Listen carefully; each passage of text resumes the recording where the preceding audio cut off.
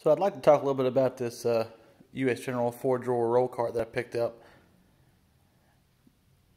I was actually looking at the 5-drawer, but unfortunately I didn't have one in red, and everything else I have is in red, so I went with the 4-drawer, and I'm happy with it. It's fine.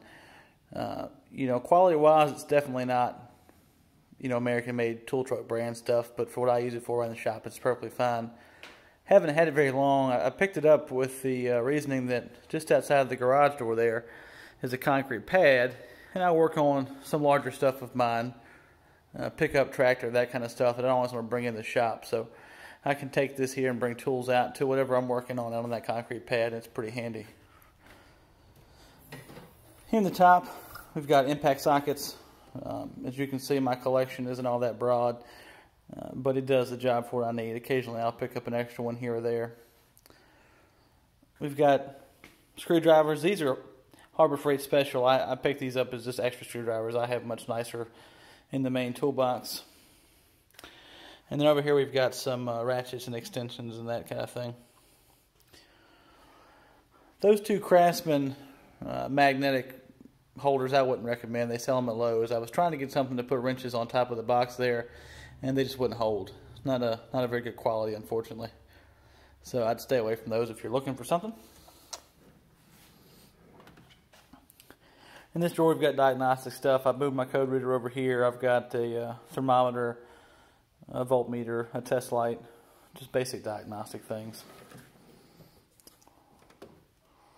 This drawer likes to stick. So you can hear that thing drop there. I'm not sure why it does that. We've got just some pliers, some picks. That's a small screwdriver there. About that drawer, it's been doing it since I purchased it, but what do you expect? It's Harbor Freight.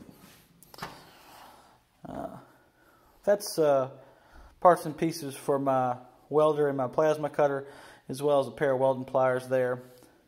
It's got metric and standard ratchet and wrenches. Those are Craftsman brand. An adjustable wrench that also has like a vice grip feature. That thing is super handy.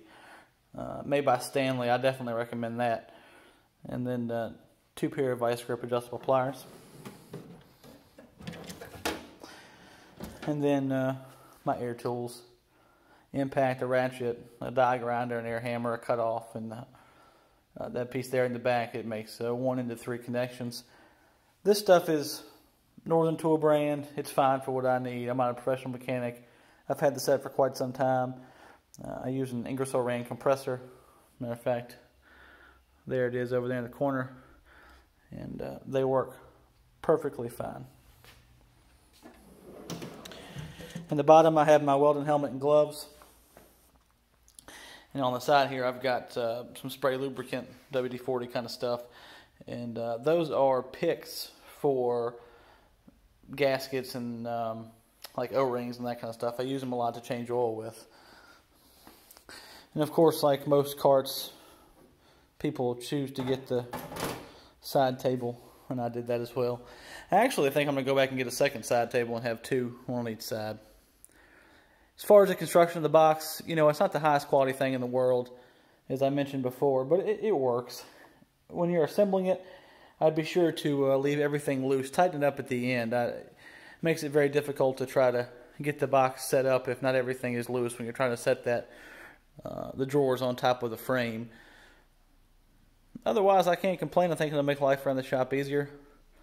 I appreciate you watching. If you have any questions, as always, you can feel free to comment down below. I'll try to answer them.